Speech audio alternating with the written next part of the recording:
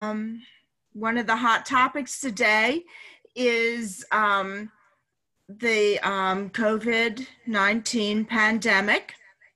So I was looking at some ways I could take another look at this.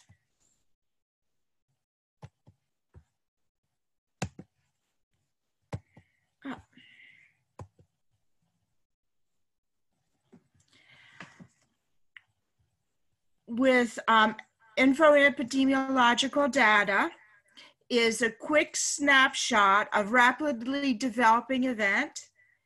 It is low or no cost in many cases. And you can use it for exploratory investigation to develop research questions for a more expensive time and money epidemiological studies. I see this as one of the things that, say, a graduate student that's doing a thesis or a dissertation and wants something where they'll be able to get an idea of what topics, what research questions would be good to investigate, where they could get some interesting results. A few years ago, I did my PhD dissertation, and one of the considerations was, how can I develop a study where I'm likely to get something kind of interesting?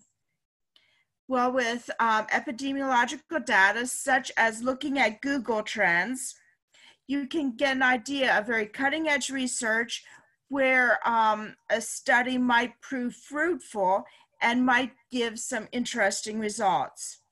So unlike the previous studies where they're looking at more the results, I'm going to be looking at how you can ask questions via the epidemiological data.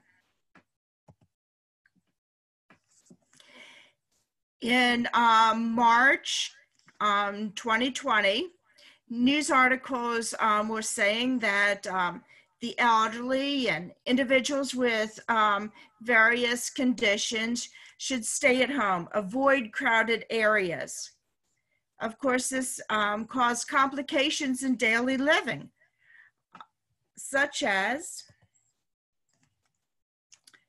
here's an example of the Google Trends shelter in place, where it became a hot topic.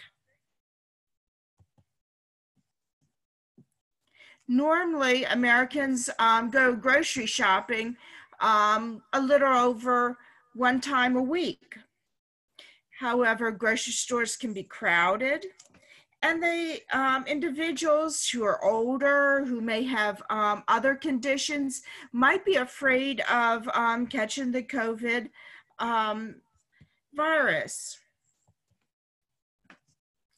One of the things that Google Trends has shown is that at the time of the pandemic, in early March, there was a spike in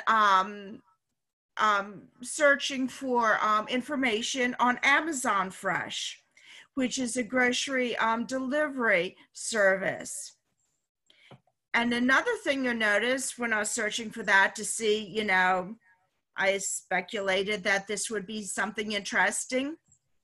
There was another spike earlier in late 2019.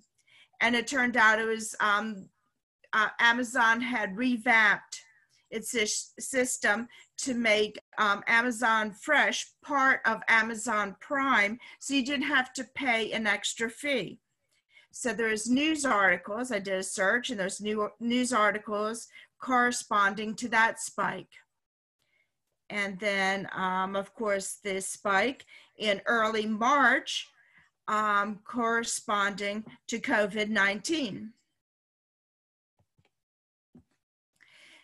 Another way that some elders can get food if they want to stay at home and not go grocery shopping is Meals on Wheels. Meals on Wheels is a service which provides hot meals such as stew to housebound elders.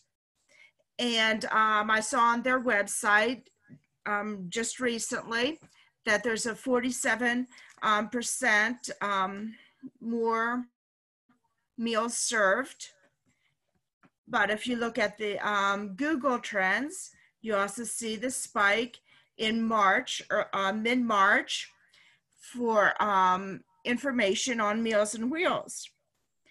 If the COVID spikes again, it might be interesting to look in real time as far as the spikes in different states and whether that affects the Meals on Wheels. So that might be something someone might want to look at.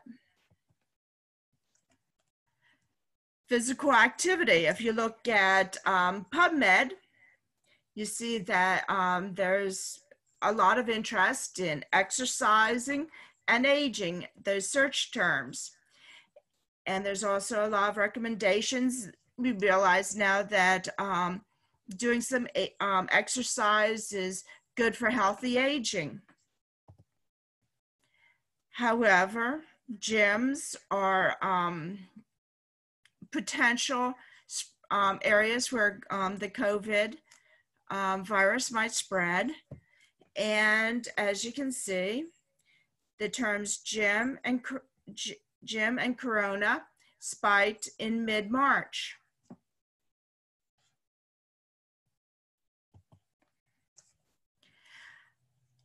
So what are they going to do? Well, take a look at various ways you can exercise at home, such as exercise videos or exercise bands. Again, searches for those terms spiked in mid-March. Handling stress during the pandemic. As a previous speaker talked about, there is an increased interest in telehealth.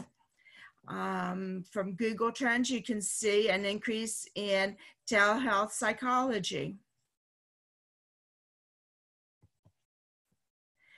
You can also see an increase in interest in the topic of prayer.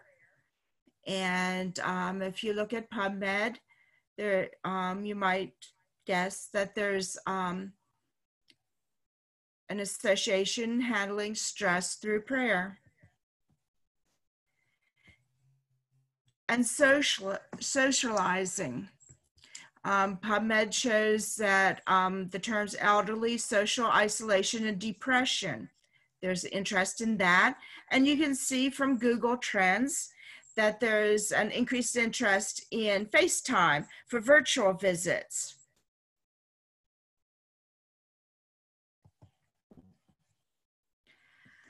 Take a look at gardening.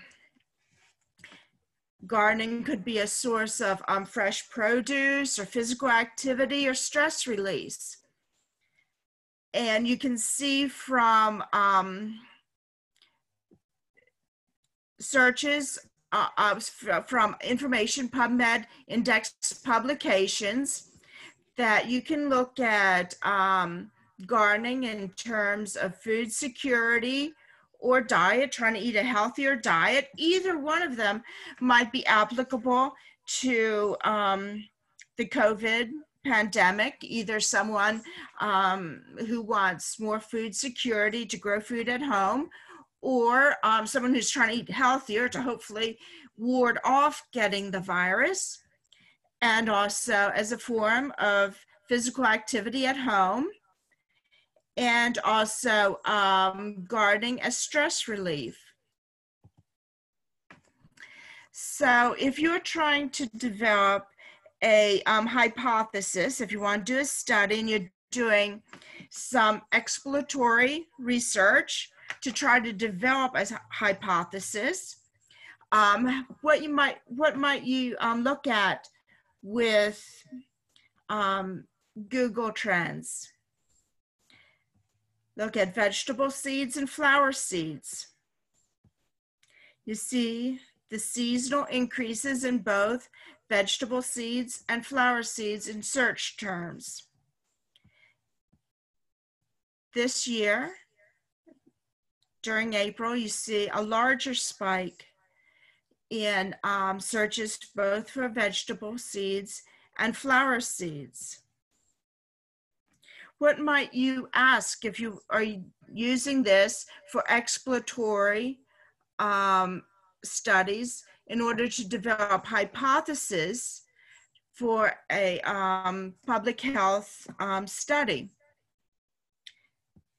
Flower seeds, you can think, okay, you know, that could be stress relief. Vegetable seeds, you could think it could be stress relief, but it also might be food security. It might be trying to eat healthier. So there's some things you could investigate, but using exploratory research, using Google Trends, you can see that there's increased interest in seeds. So that might be something interesting to look at as far as gardening. Looking at fruit trees versus flowering trees.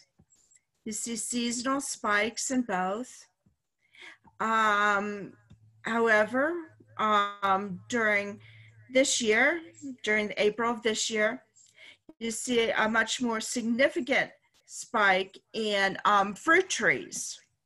So you might, if you're trying to develop a hypothesis, you're using this as exploratory research to try to develop a hypothesis because you're looking for something where you might get some interesting results. You might be wondering, fruit trees, they wouldn't be something where you'd get immediate fruit. It might take a few years for the fruit tree to start producing fruit. Why would the COVID pandemic cause people to say, maybe in a few years, it'd be good to have some fruit trees? So that might be an area where you might want to explore more. But you can use Google Trends as exploratory research, you know, very fast, real time, no cost, to try to find something where you might get some interesting results with further studies that take more time and might also, you know, cost more money.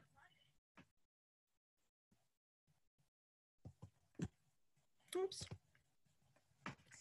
So in summary, infodemiological data using, for example, Google Trends can give you a quick snapshot in real time. Something major happens and you want some information fast.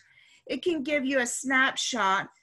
It might not answer all the questions that you could get in a survey, but it's a fast, inexpensive way to figure out what would be good questions that might produce some interesting results for you to do studies that would involve more time and more money.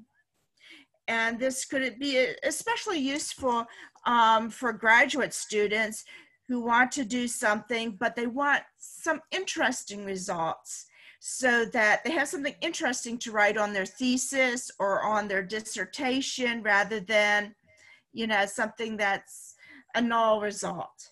So that's what I have for today. I welcome some more questions. And I would like to thank everyone for listening, and I'd like to thank the organizers for this opportunity.